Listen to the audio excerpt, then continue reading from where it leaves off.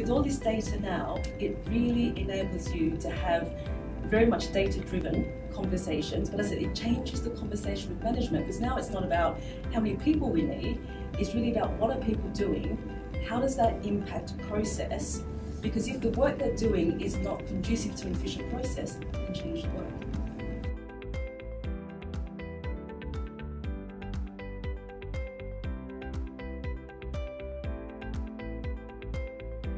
There are two things that I think are paramount when you think about really having the individual at the center of any transformation that you're working on in your company. The first thing is that inclusion is paramount, because you have people from a wide variety of diverse backgrounds. So making sure that people can bring their entire whole selves to work is critical.